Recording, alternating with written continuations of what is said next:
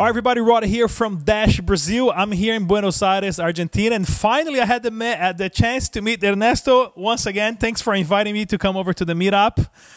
Tell us a little bit why, two core team members are coming down to South America, Argentina, and LaBitConf, which is the most important crypto event in Latin America, very traditional. We have toppest name like Andres Antonopoulos and so on. Why is it important for Dash to have a booth, core team members in the Latin America market? Yeah.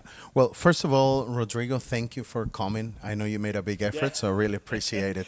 It was a lot of buses, ferries, trains, and everything else. I had to take 14 hours to get here. Yeah, all right, one after the other. So thank you, first of all, for that. And we understand that we've done some efforts to grow communities and grow adoption in different parts of Latin America.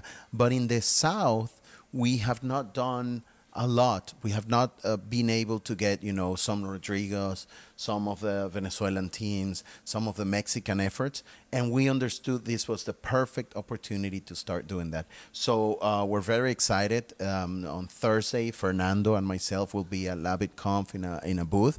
And we're going to be there networking, meeting people, making business partners, and opening up opportunities. And that's happening in Uruguay. So, we're very lucky. We're very happy that Buenos Aires is just about 4 hours by boat and about 40 minutes by plane to Uruguay. So we just said, hey, let's take the opportunity to have an event here. We're at beautiful WeWork in Buenos Aires in the middle of the financial district, and we just organized a meetup. We had an amazing turnout. We expected about 10 people.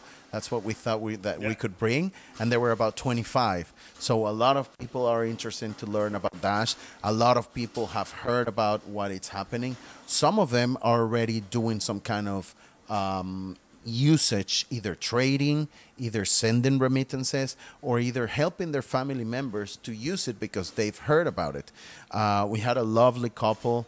They're in the, I assume they're like maybe retired. My parents, they're retired. And they were asking, how do you do this? What is this thing that can help me use something different than the pesos? Because they've been through a lot of financial crisis. So these are some of the examples that we're seeing. Definitely in Latin America, there's people using crypto, using Dash for more than speculation, for more than trading, and that is great. And definitely, this is another part of the region that we're very eager to grow, and that will continue growing, just like it's happening in Brazil, in Venezuela, in Argentina, in Mexico, and in all the other places where we have communities. So we hope to have, a very strong and growing ecosystem in Argentina and Uruguay as well. What's the biggest stake today for Latin America? Because now we have a proposal owner renewing his proposal for Mexico, Roel. We have proposals in Venezuela. We have my proposals in Brazil. We have proposals in Colombia. It's growing. So what's the biggest take for you regarding Latin America comparing to Europe, Africa, and all that? Even though it's very different to compare, but why Latin America has the biggest potential for Dash? Yeah, well, what we've seen is that I think of it like a pyramid.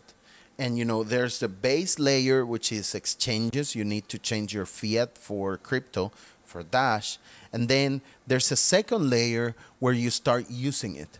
In this region, and I saw it today very clearly here in Argentina. We see it a lot in Venezuela. We see it in Brazil and in the other countries where Venezuelans have migrated.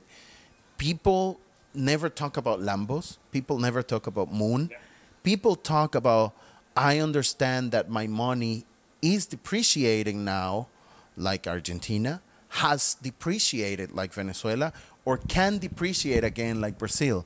So people see the use case, and then they understand that there's different ways that they can utilize so they don't depend only on the government. And then there's different use cases for all of this. And of course, there's different use cases and opportunities that are happening in Europe and in Africa, and they're great, but and I don't know about them in specific, but in Latin America in specific, I believe it will be the first place where we will see some real crypto adoption. And, you know, I'm very happy, very proud and blessed to be in the middle of it, seeing how it happens. And, you know, regarding all the teams, what I've done, and you're a good proof of it, is that I always look for the cooperation. How can we help each other? You know this person and know this other. Let's connect them. Let's grow the business. And this is exactly what we at DashCore envision for the region to happen. No? How can we connect each other? How can we leverage the knowledge that one has with the knowledge that the other have and grow as a whole? Well, we just at the meetup here, just met the guys from the Taros exchange in Mexico, the guys from OKCoin to exchange that potentially can even OKCoin in Brazil. It's actually it's already possible to use, but in Mexico, especially for the remittances business, even though Dash Brazil will be making a cool remittances business announcement very soon as well. So stay tuned, everybody. But just to show you, everybody, the potential of Latin America. Once again, thanks for the invite.